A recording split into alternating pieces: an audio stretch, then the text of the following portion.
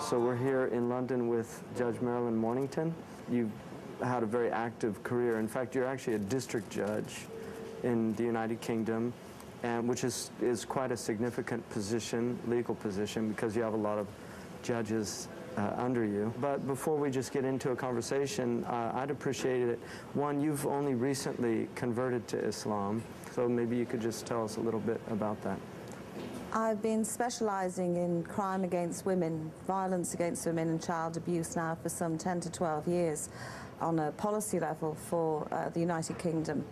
And I became, by no choice of my own, because of the work I was doing, closely involved with violence against women in the Muslim communities in this country. And in order to understand better where they were coming from, began to read about Islam, began to read the Quran, and to mix with Muslims.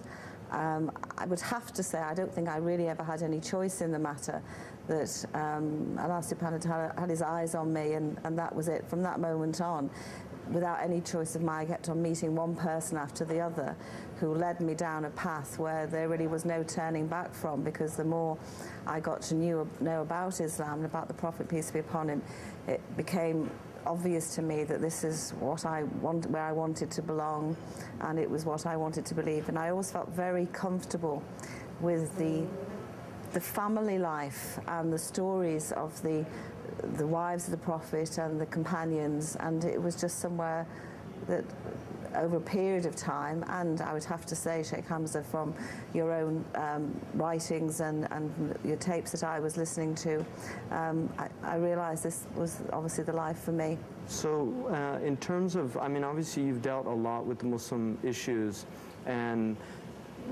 I think we're all curious, you know, how bad is the situation, given that you've been involved in Muslim women's issues in particular. But what type of things have you come across just in your legal practice?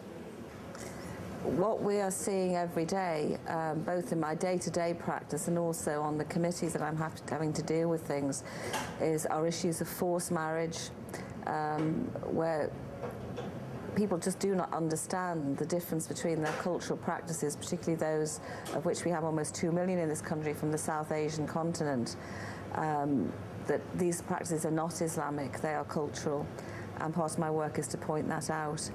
Arising from forced marriage, we have honour-based violence, girls who are killed because they are trying to breach those cultural practices, either trying to run away from forced marriage or being within a forced marriage which has led to violence, trying to escape it.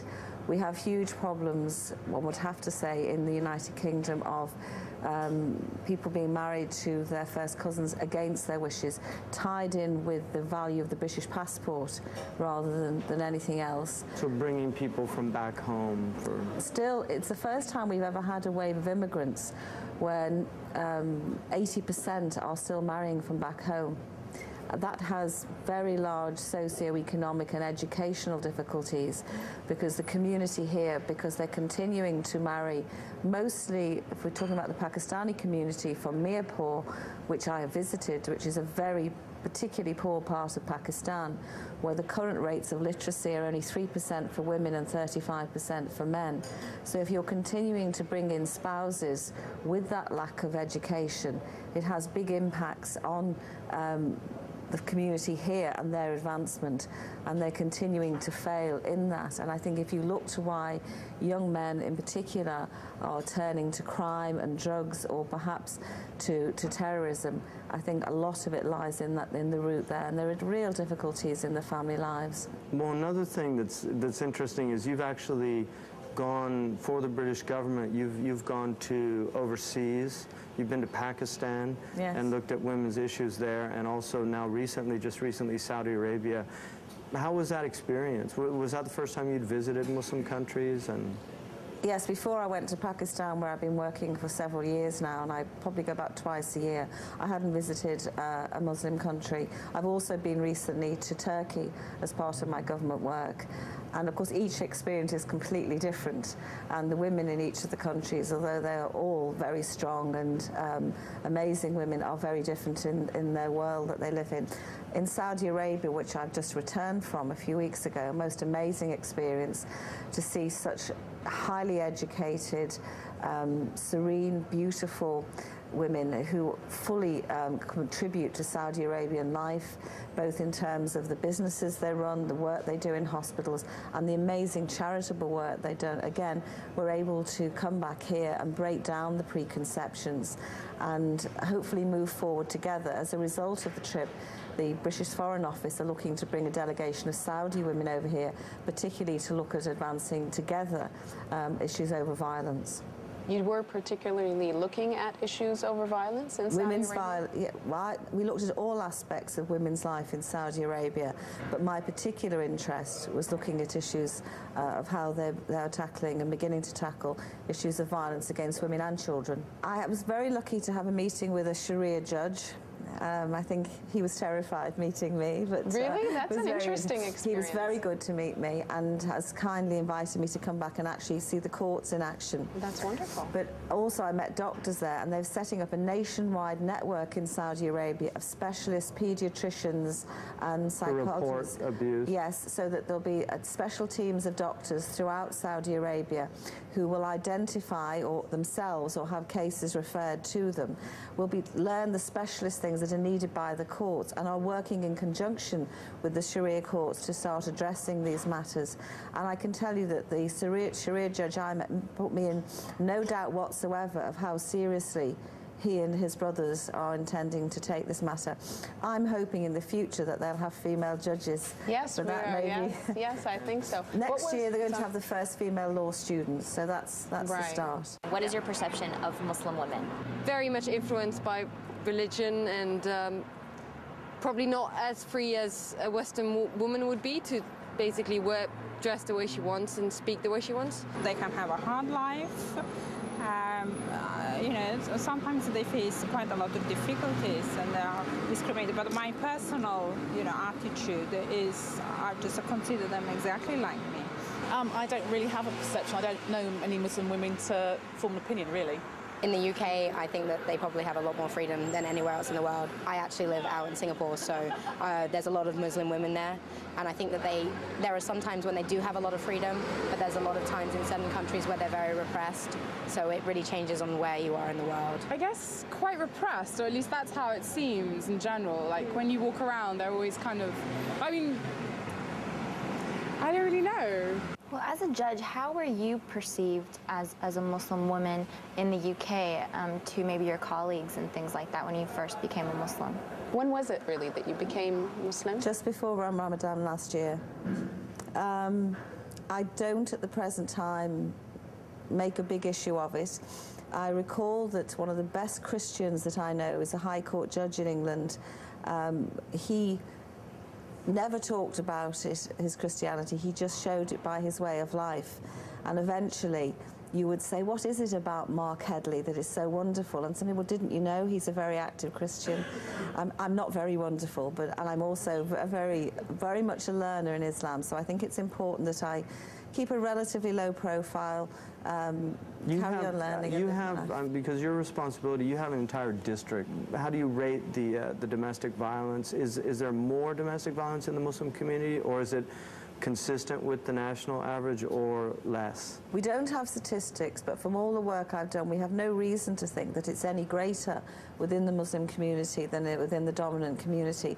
The difficulty is that there are certain barriers that women have, or men who are suffering this violence, to get over. Matters of racism against them, language difficulties, immigration issues, and matters of izzat, of feeling that they're shaming their family if they come forward, lack of facilities for them. I mean, I was only talking yesterday to a very active Muslim woman in Wales, Shaheen Taj, of how we need to set up a nationwide group of Muslim female counsellors that women can go to, because if women feel that they go forward and the people that they'll speak to don't understand where they're coming from, they're not going to come forward. And they also, I think, often assume because it's a Muslim woman, you know, she's oppressed because of her being a Muslim woman.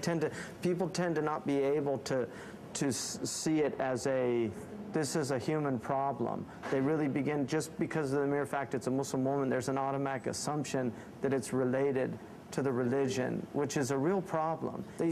We seem to have an inability to really see ourselves. I didn't want to take my very smart hijab and abaya off when I came back from Saudi Arabia last week. I'd spent a lot of money on it. It was very nice. Very smart, isn't it? Very smart. Some of them are beautiful, with the sleeves. Yes. And so, and also, partly because I didn't want to take it off, but secondly, as an experiment, I kept it all on going through Heathrow and Manchester Airport just to see what the reaction would be to me. And it only took minutes in Manchester Airport for a man to be very rude to me. Really? What happened? Which never happened Which before. has never happened exactly. before. What and did he people do? don't realize Get it. out of the way, you.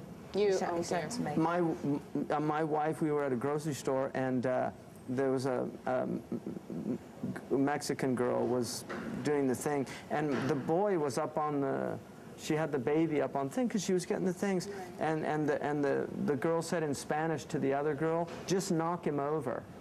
And my wife just looked at her and she said, I speak Spanish, you know, because my wife's Mexican, but she had a hijab. She just assumed she was Arab, you know.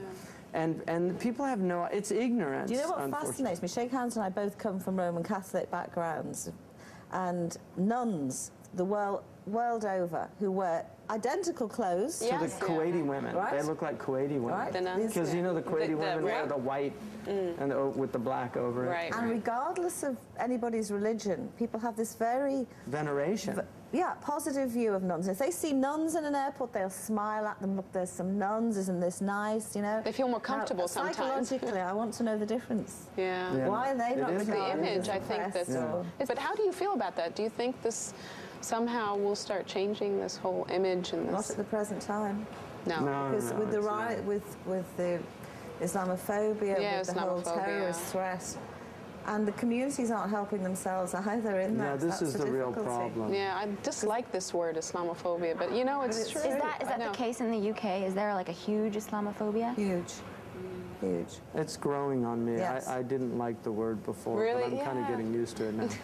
Well, that's the thing. I was interested to ask, I mean, you were talking about how you gradually started to learn about Islamic law and Islamic Sharia. I'm just wondering, how does that fit with your work? Because does that create some sort of conflict? Or? The Sharia judge asked me this question. Oh, really? Okay. Very interesting. We had a delegation of our most senior judges out to Pakistan recently because we've signed bilateral agreements with them about returning children and matters of this sort. And before they arrived, the Sharia judges in Pakistan read our Children's Act. And when they arrived, they said there is nothing in your law that contradicts anything in the Sharia law. Yeah. There is no difficulties about that It's one of the whatsoever. things I think a lot of people don't realize. You know, people that have studied Western law and Islamic law, just so much of law is rooted in common sense. It's rooted in very rational principles. I mean, the majority of Islamic law. In fact, I think a lot of Western people, when they study Islamic marital laws, are actually shocked at how progressive a lot of the laws are. I mean, You're smiling. That means you've studied it? I have been studying it. Yeah, I see the smile. Yeah. I've recently spoken to a female professor of Sharia law at Lahore University and a female professor of law, Professor Ali, at Warwick University here, who was Minister for Women's Development in Pakistan, but she's an English professor of law. They both told me within 3 weeks the same story, that when they lecture on Sharia family law, particularly the rights that women have, the demands they can make for their nikah contract, the male students all say, you're making this up. No, they don't believe it. This is the male Muslim students. Yeah. You're making this up. You're only saying this to please the girls. Yeah. Would you prefer to have somebody that decided to marry another woman as a husband, you decided to marry another woman, or would you rather have somebody that is just married to you but perhaps has extramarital affairs that you don't know about? I'd rather someone was married to me and stayed with me and had no extramarital affairs. Ooh, that is a hard question. I never thought about that. No, never. Well, you mean cheating or actually knowing about it? Well, if I found out that I was with somebody that was cheating, I just wouldn't be with them. And I think it's totally wrong. I can't see why they should have 4 wives. Why?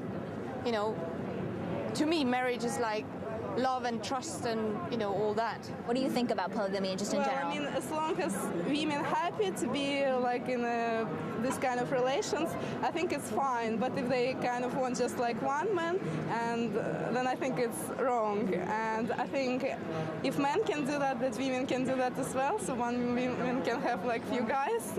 So I don't know. Well, I wanted to ask you, when we were, talking about legal systems, we spoke about other countries that maybe didn't allow the woman to come forth for her rights because she was scared in some way that she may have other rights taken away from her. Look at legal systems throughout the world, and really, it isn't a question of the laws you have. Yes, true. It's a question of whether men or women feel able to access those courts. You know, the courts have to be. Yeah. And when I'm the really judge asked me last week, when he said to me about the value of women judges, I said, you know, it's not when women are judges in a system. It's not the fact that you may appear before a women judge, but if there are women judges, women feel more comfortable with that system generally because they feel it's going to be more women friendly, if that's the case. But it may be a case in certain countries that women will only want to go to other women judges because they will feel comfortable with that. Reconciliation, I mean, in conflict theory, it's the most difficult thing is getting the one side to see the other person's side and the other person to see the other. You have to be able to get outside of yourself, which is really a difficult thing to do. Because that's a strong word, the shuh, you know? Yeah, that's shuh like is وَمَنْ يُوقَ شُحَّ نَفْسِهِ. We've recognized, and going to law is the failure. If anybody gets to me, that's it. There's been a failure. Yes. And we've recognized if anybody this. Gets to you, sorry, yeah, I didn't get if you that. actually have to get to me as a family law judge, reconcile with you I failed. see. Yeah, and I actually regard any case that actually fights in front of me as a failure, because at every stage, even if it gets to me as the court, I will do everything I can to get that couple to negotiate and to settle either on their own or with help from advisors. And we've now made this the central tenet of our whole family law system, whether it's about money or divorce or the children, that we do everything to help that couple and that family to at least come to an agreement, if they can't be reconciled as a family, to come to agreements about those issues. Now, I think what we very much need, while we're developing that, is that we need a system, certainly throughout the United Kingdom, that Muslim families have got somewhere safe and appropriate and neutral, and they can do that they can go to, where so law should be the last resort. It's surgery. Yeah. But we don't have that, and I'm hoping the Jewish community does have it. They have a wonderful system. Yeah. I was going to ask feel you. Full rights there. They feel safe to go there. And they use their halakha law. They use it for contracts. They use it any disputes. Yeah, in the I mean that's the beauty of status. We have the same thing in the U.S. that you can actually set up. Yeah. They're like people's courts where people sign an agreement and then it becomes legally binding. Yes. They have to take the arbitrator's decision. But throughout this country, we have women who are trained lawyers, often because of hijab, are not working because they have difficulty getting into firms. Oh, really? Who could take part in this process. Yeah. Why aren't they working? Just discrimination. And we've seen that. What's interesting is we've seen that in every country we've been to. Yeah. We've had women complain to us that they can't get jobs wearing the hijab. And I met a woman in one of the Arab countries. I could tell she was a devout woman just from her face. And so I was surprised she didn't have hijab on. And then as we were leaving, she said to me, "I'm really thinking about quitting this job." And I said, "Why?" And she says, "Because right when I get to the door, I take off my hijab. And when I finish my job, right when I get to the door, I put it back on because they won't allow me to wear the hijab. And you know, this is what I was trained in, and in this field in our country, you can't get a job wearing the hijab." And I was so distressed to hear that. You know, what humiliation to be in a Muslim country. I mean, it's one thing in the UK where people are just unaccustomed to this, but to be in a Muslim country where you can't wear a hijab. I've gone through a real issue with girls who've said this to me. I mean, should I say to them? Because in England, once you had the job, they could never sack you. And in fact, once you had the job and you wore your hijab, people would get used to it within a week or so, and that would be the end of it. So therefore, should I advise these girls, highly qualified girls who can't get jobs because of it, and they can never prove of that, because there are 200 applicants for every job anyway, take it off for the interview and put it back on next week when you've got the job. Now that's a real moral dilemma for me, because do we need those women in those positions, in those firms? And once they're there and they're that's called a nazila. I was going to ask you, what is this? That is a nazila. I don't know what to say to a nazila. I mean, that is a nazila, and that's where you would really need somebody like Shaykh Ali Juma or Shaykh Abdullah bin Bayya, somebody at that level that could really be able to take that. I mean, I wouldn't want the responsibility of saying, I could have an opinion, but I don't want the responsibility of... We'll have to put you through to Shaykh Ali Juma. We met him in Egypt. He's wonderful, Again, Judge Marilyn, it's always wonderful to see you, and I'm really happy with, I actually feel just very honored to have people like you coming into Islam and honoring the community. The Prophet ﷺ made a dua about Sayyidina Umar, Allahumma a'izz al-Islam bi ahad al-Umarain, make Islam strong with one of the Omars. And it was Umar ibn al-Khattab that Allah chose to answer that prayer.